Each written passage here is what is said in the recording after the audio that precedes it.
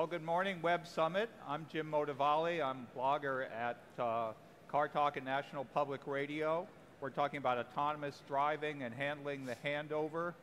And we're in that stage, a transition stage, where the car is partly driven by itself and partly driven by a person.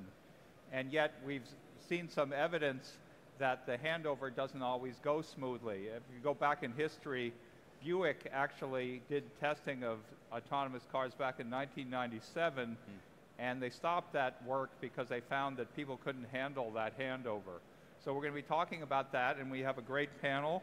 They include Karen Francis. She's a board member at Nauto that's working on this with visual aids. We have Zach Barasz. He's a partner in BMW Ventures. And Adam Kell, who's an investment partner at Comet Labs, which is an artificial intelligence company, and we'll be talking with all three of them. But Karen, why don't we start with you and some of the work that you're doing at Nauto. To tell us about what Nauto does and how you identified driver distractions. I understand that drivers get distracted every 4 seconds, which sounds like it's amazing that we can drive at all.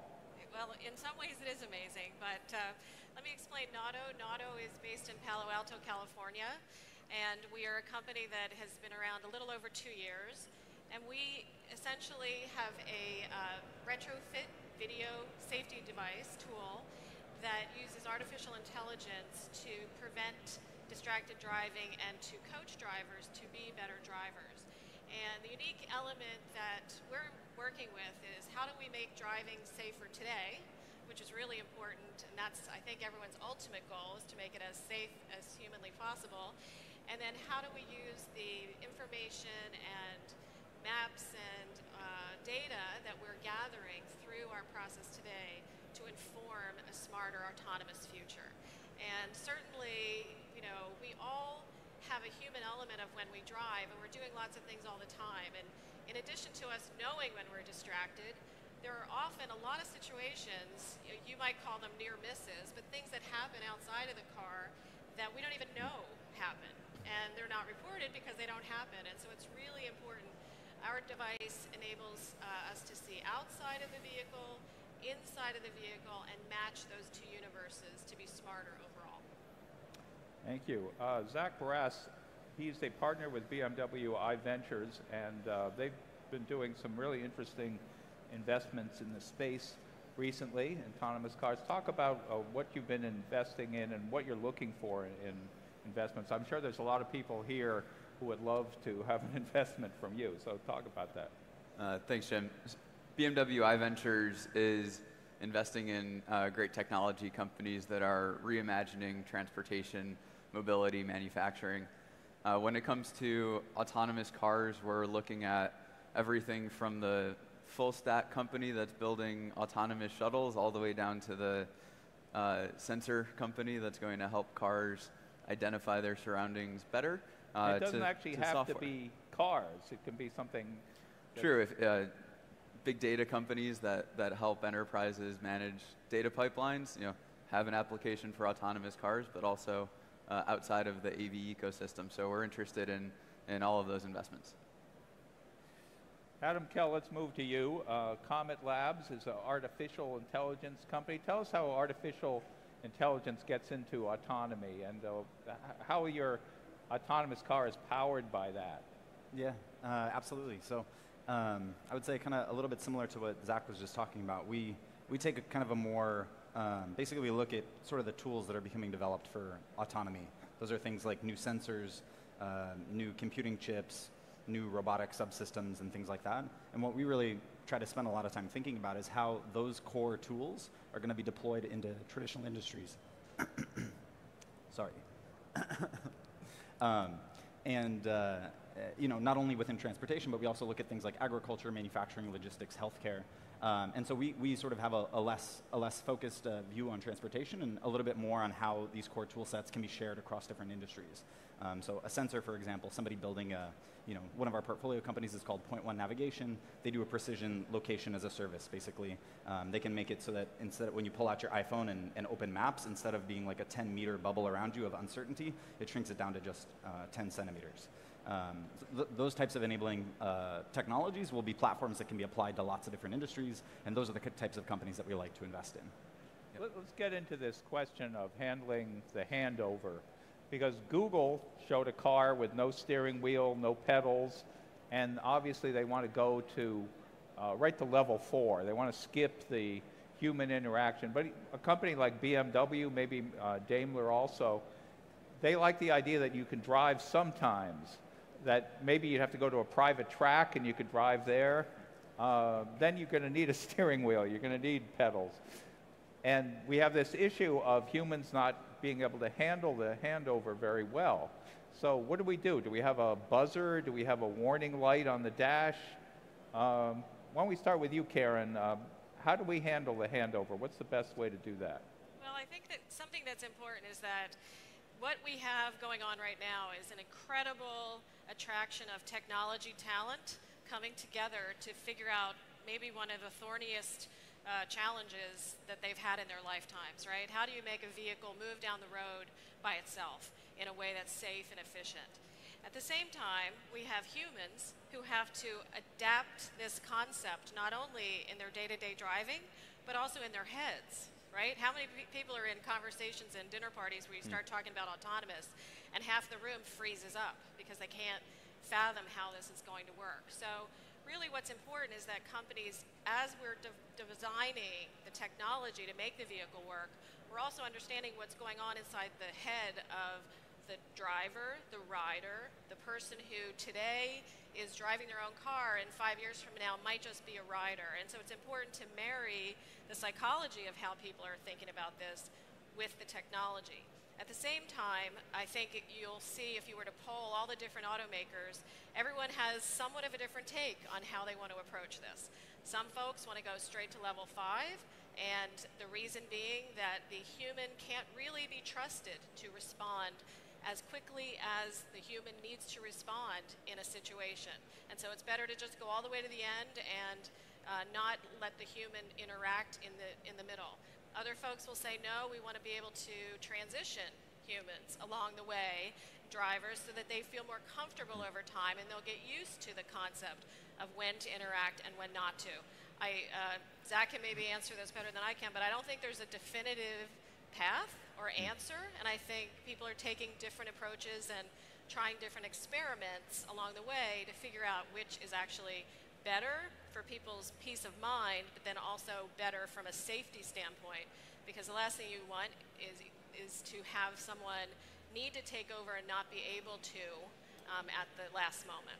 Let me ask Adam and Zach, either one of you could respond to this, but I was recently driving a test Volvo, and it told me that I should stop and pull over, and a little image of a coffee cup appeared. And somehow it decided that I'd been driving too long.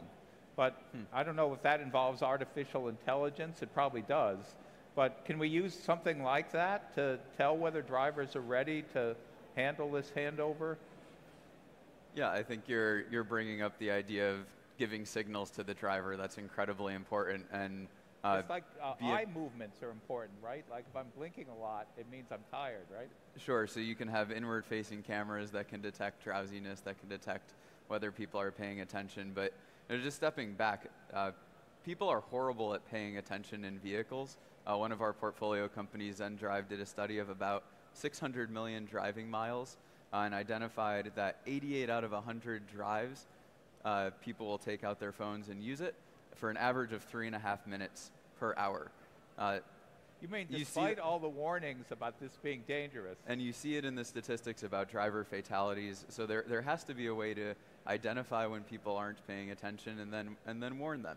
And as you get towards level 3 autonomy, when you look at what people actually do in an autonomous car, it might be putting on makeup, it might be watching TV, it might be napping. BMW thinks it's important, and I think it's important to use tools like geofencing, use tools like live maps to give the driver as much of an advanced warning that, hey, you're going to have to take over because you're going into a construction zone or there's a difficult intersection ahead. All of those things are going to combine, and then to your point about a little symbol appearing, using visual cues, haptic cues, audio cues, all of those to give the driver as advanced a warning as possible. Well, I recently thought of the scenario where you drive up to a construction zone and there's a traffic light. The traffic light might be red, but there's a policeman there and he's beckoning you through the light. How can the car recognize that? Maybe, Adam, you could address that. Sure. I think any of these types of edge cases are exactly the reason why level 5 is hard. I think Tesla proved several years ago that you can, well, for the most part, produce a self-driving car on the freeway, because that's one type of level 5. And then the San Francisco pothole-laden construction zone with people doing different things and one-way traffic going in certain directions. Exception handling is the name of the game for like ubiquitous level 5. Personally, I'm a big fan of the people who are trying to operate within the constraints of the environment. So Nauto, for example, like basically say, let's have people do what they've been doing, give them superpowers in terms of being able to tell if there's like a hazard ahead that another vehicle is seen, or if they're getting drowsy, or these types of things. But with the assumption being that the driver's still in charge of driving the car, and then using that information, we can start to teach autonomous vehicles what that police officer, when they do this, what that means. The only way to handle that is not to like build a level 5 car and then put it out there and then have it be like, I don't really know what to do, driver, why don't you tell me what to do? I think kind of this more modular. Well, are we close to that? Are we close to being able to recognize what this means? I don't think anybody's working on that problem yet. I think that's something that's like so far down the road of like being able to do kind of this like we're still kind of in the world of like Mobileye being able to figure out like where a lane is. Like that's kind of like the easiest thing to, Mobileye is like a really cool company and like they're doing awesome things, but like it's like identifying the lanes. And I'm sure as some of you have probably driven on roads where it's like it's not really clear whether kind of two cars are driving next to each other and then it slowly just turns into one lane. Like that's a hard problem even for us to do. We rely on visual cues from other vehicles and things like that, but it's like a hard problem.